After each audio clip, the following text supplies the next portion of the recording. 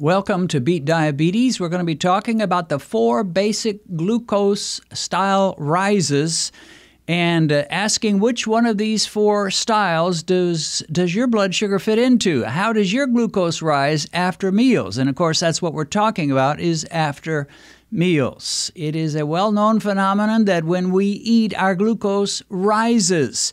Nothing wrong with that, nothing unnatural about that. Of course, it will. But if it goes way too high, that's a real problem. And there's 4 basic patterns of how people's glucose can rise, and we're going to talk about them, starting with the glucose rise you get when you're young and healthy and everything is humming along perfectly. So let's say you're 20 years old, you're fit, you run regularly, and you're not very heavy. So your glucose rise will look a little bit like this, and this is going to top off at around 125 to 130 when you eat high-carb meals. If you eat low-carb meals, it won't even get that high. And the other issue that to be aware of is that it'll be back down in an hour's time, sometimes less than that. So you eat a meal here, you bump up to 125, 130, and you almost immediately head back down, depending on what you eat. If you eat more fat and protein, it may take a little bit longer to get down. If you eat mostly carbs, it'll take not so much time to get down, but it'll get down fairly quickly. So within about an hour, sometimes less, you'll be back down to your baseline level, which is probably going to be, that's a very poor 8, 85, 83, 80. With some young people, it could even be in the upper 70s, but it's going to be in good shape. Now, if you're diabetic and you understand fully that how glucose works and how your own glucose works, you may say, well, that's just incredible. How could anybody do that well? And the answer is there's 2 factors that you got going for you when you're bumping up to 125, 130 after a high-carb meal and you're quickly back down into the 80s. Number 1, chances are you're young. And number 2, chances are you are slim. And when you've got youth and slimness going for you, you're in pretty good shape. And we could wish we could get back to that. There may be some young people that are overweight and not in very good shape, and they may not even see this hardly ever in their youth. And the problem with most young people is though they're getting these amazing results with their glucose rises, they don't even know it because they never test their blood sugar. They don't even think about blood sugar or diabetes. So, they've got a perfect pattern of glucose rising and diminishing, and they don't even know it. So, kind of sad, but that's how it is. That's how it was when I was young and so forth. That is number 1. Ideally, if you could stretch this out for a while, that would be perfect. So, yeah, it's one thing to get this when you're 20 years old. It's another thing to have this kind of glucose response to meals, and especially higher carb meals, when you're 45 years old.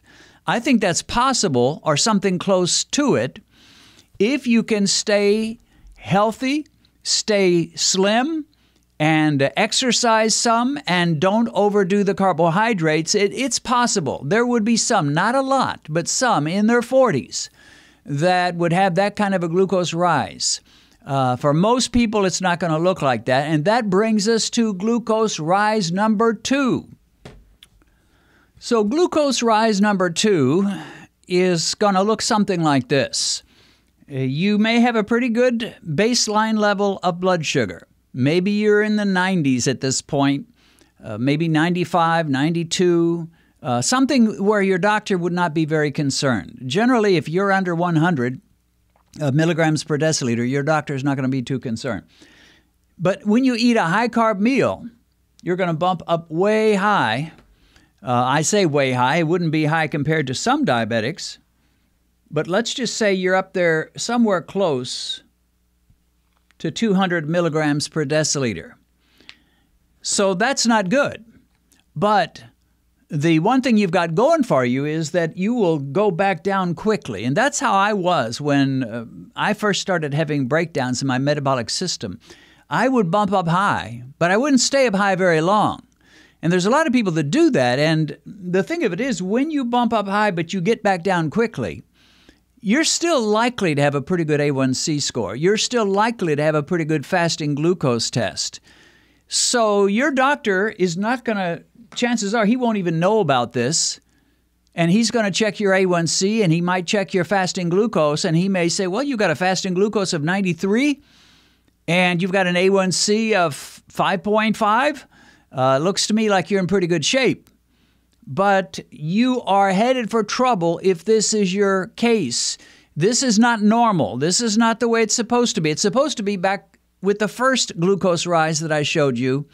And that is where you've got a gentle rise, never gets above about 130, and is quickly back down. In this case, you're still quickly back down. And it can fool you, especially if you don't do glucose post-meal testing, or postprandial, as the official name is.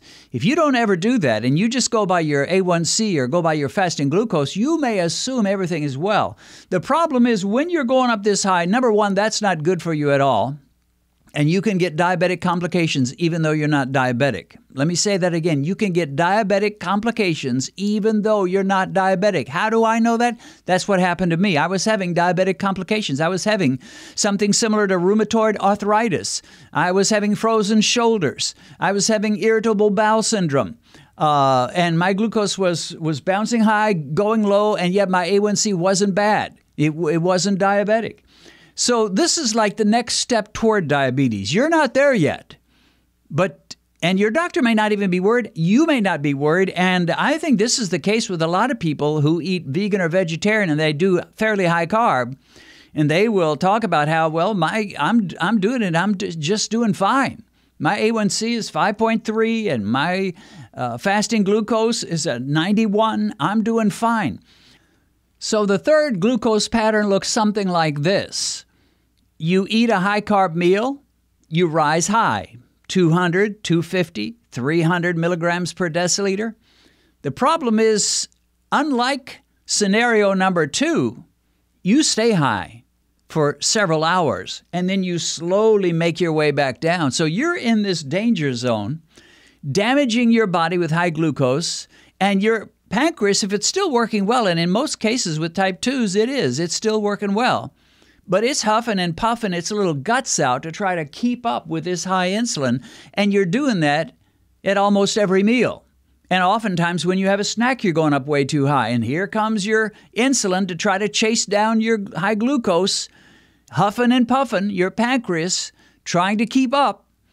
You're wearing out your pancreas, plus you've got an issue known as hyperinsulinemia. Your body is loaded with insulin. Hyperinsulinemia means hyperinsulin all over the place in your bloodstream almost constantly. And you're going through your day, and you no sooner start to come down, this may take you 3 hours, sometimes 4 hours to get down. And here you go with another meal, and you go right back up. And this is going to be reflected in your A1C. This is not where your doctor says, well, your A1C still looks pretty good. Your A1C will look terrible at this point. So you may be rising up to 200, 300, 400 milligrams per deciliter, and your A1C may be 9, 10, 12, very high. And your doctor says, I'm sorry to tell you this, but you are type 2 diabetic. You have serious diabetes. And this is what your pattern is going to look like. Again, usually the pancreas works, but it just can't handle all the insulin, the need for so much insulin. I like to call this metabolic inflation. It takes much more insulin than it ever used to. When you were young and you had that first pattern where you just bumped up to 125 or so and you were back down in an hour's time, that's when your insulin really worked well. But now inflation has set in. You know, when I was a school teacher in 1977, my first job as a school teacher, I had a contract for $8,000, and we lived off $8,000 for a year. That was my yearly salary. I think in the summer I did do a little tutoring and made a little bit of extra money, but not much. Now, how in the world could we live on 8,000? Well, the answer is we couldn't today. But in those days, things didn't cost as much. Cars didn't cost as much. Rent didn't cost as much. Food didn't cost as much. Everything, if you could pay prices for 1977 products today, you'd think, you were in great shape. So I could stretch out 8,000. Now, even in those days, that wasn't much. I was not living very high, but we made it. Today, inflation has set in, and it cost so much more. Now, I know some of you Africans are saying, well, if I could get $8,000 per year U.S., I'd be doing pretty good. But in the U.S., you don't pay what we pay in America for food and for gas and so many other things. Well, that's kind of how insulin resistance works. It takes more insulin than it ever used to take. Inflation has set in. It's going to take you 5 times as much insulin, perhaps, to deal with your high glucose levels, and even then they can't keep up. So this is going on, and this is when your A1C starts to get out of control. Often it can happen overnight. You may think you were doing well because you were in scenario number 2, and scenario number 2 meant you were just spiking up and dropping down pretty quickly.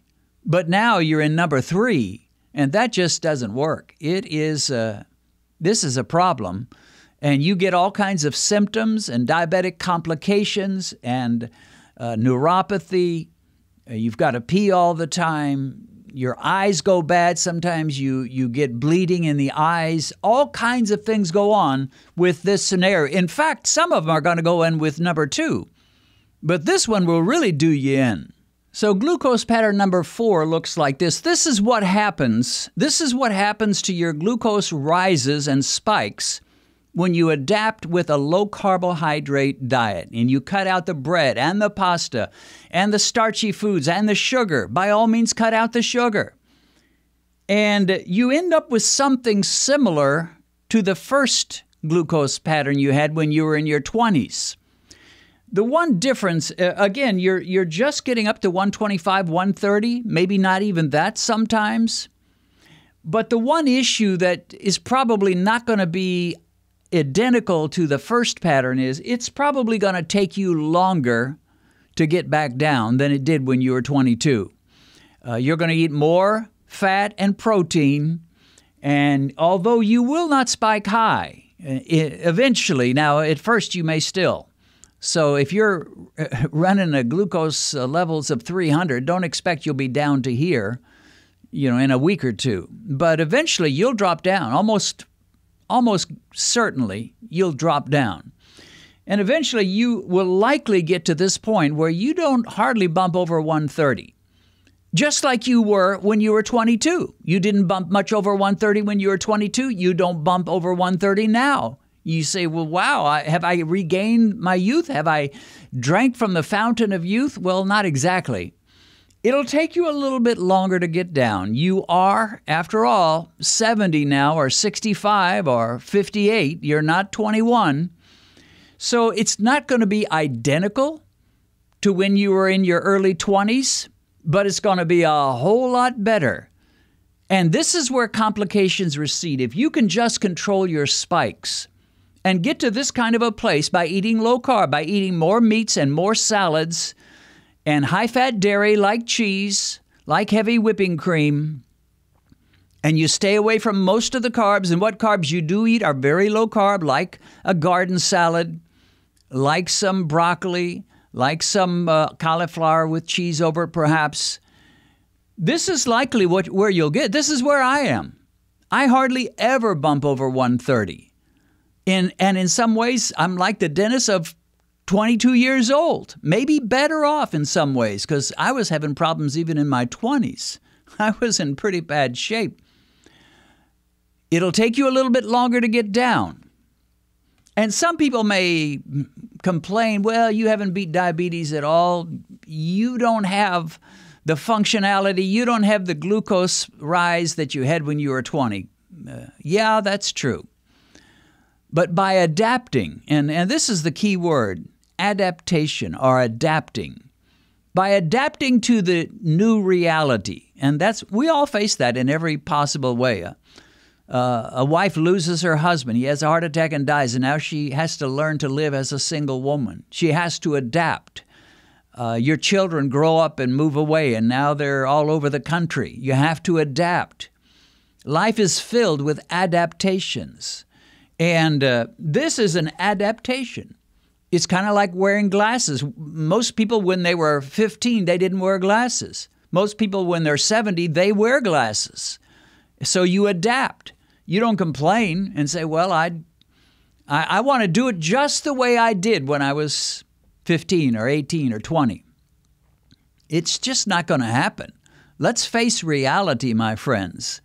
So we adapt, and we get a glucose rise like this as our norm.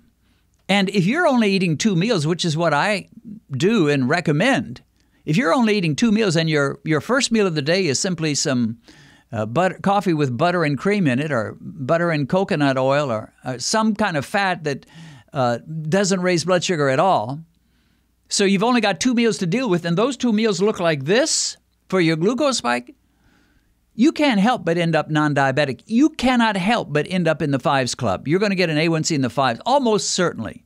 Benedict and I do have another YouTube channel besides Beat Diabetes. I'm talking about our Bible teaching channel.